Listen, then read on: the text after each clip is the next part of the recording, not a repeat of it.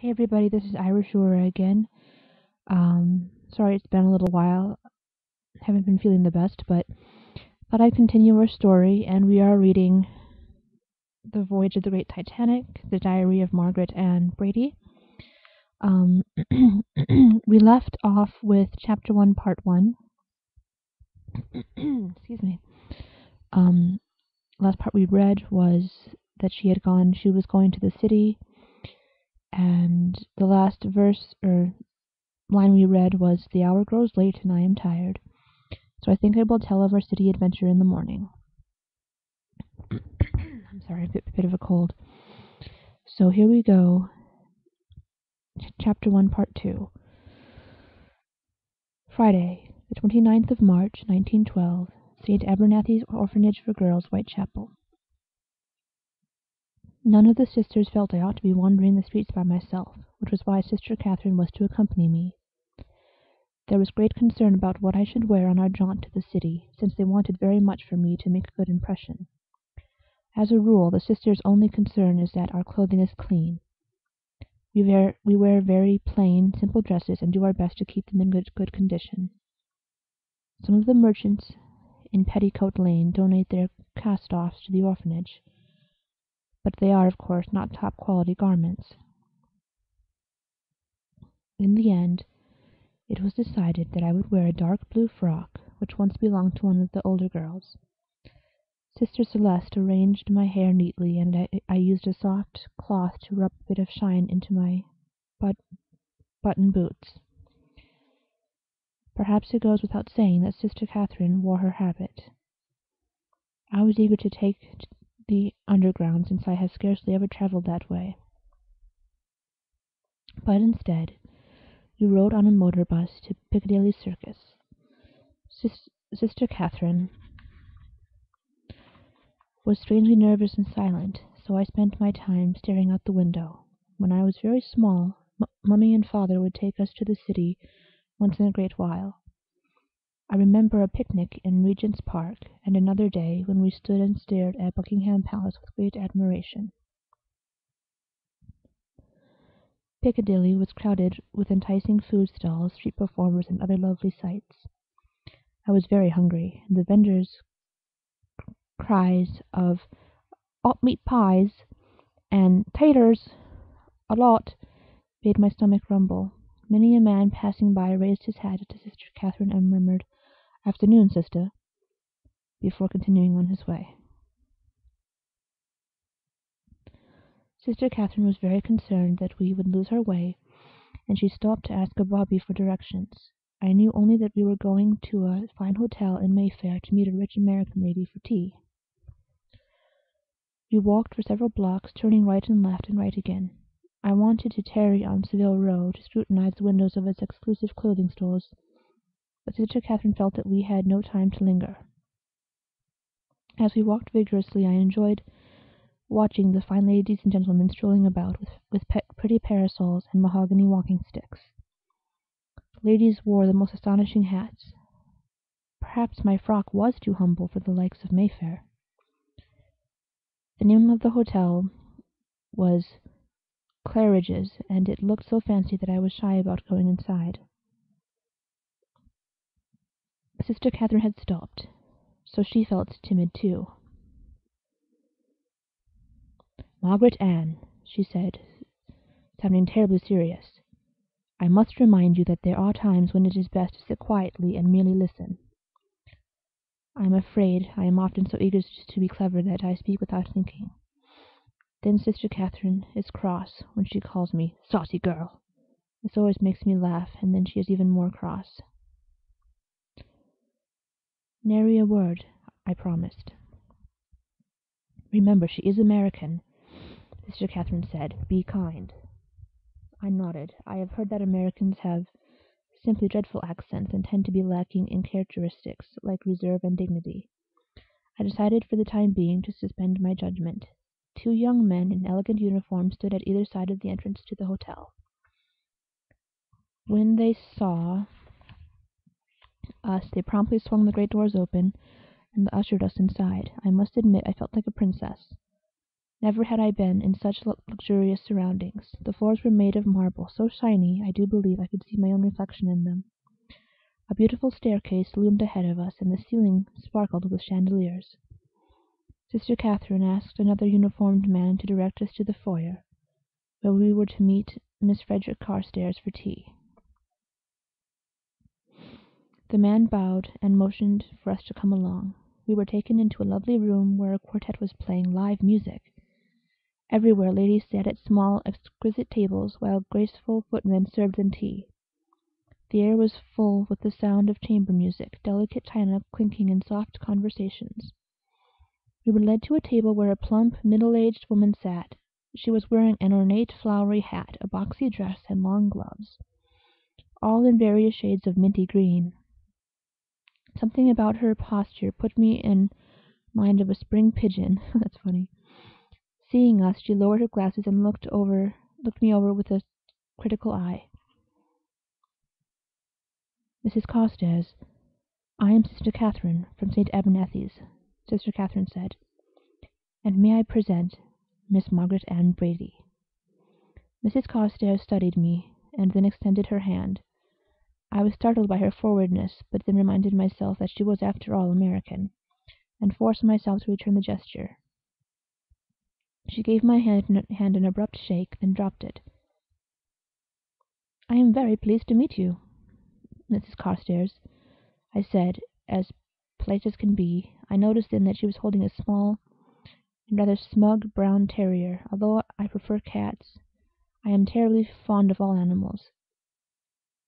"What a delightful pet!" I said, and reached out to stroke her. "Don't!" Miss Carstairs said sharply, her voice loud enough to make me wince. "She doesn't take to strangers."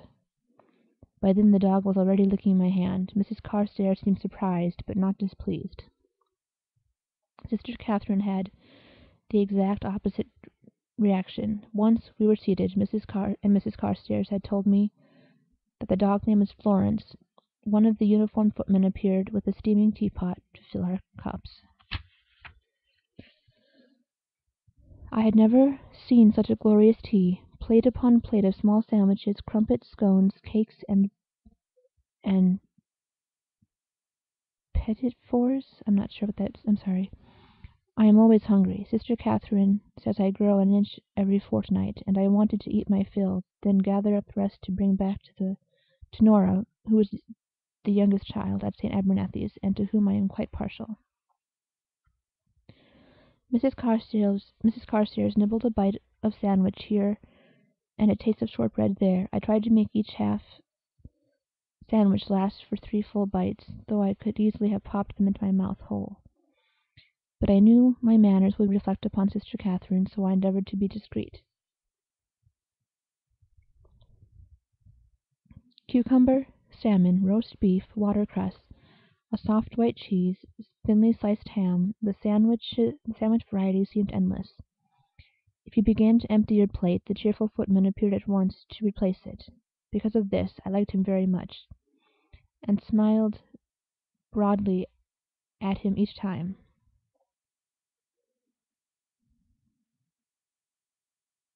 "However do you stay so slim?"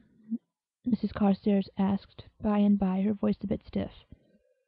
I took this as a hint to restrain myself. Although Sister Catherine sprang to my defense with her inch a fortnight explanation, this was followed by a brief discussion of how tall I am for my age, and Mrs. Carstairs seemed somewhat dismayed to discover that I am only 13. Sister Catherine instantly assured her that I have always been mature beyond my years, although I will concede that there are times when that is probably debatable.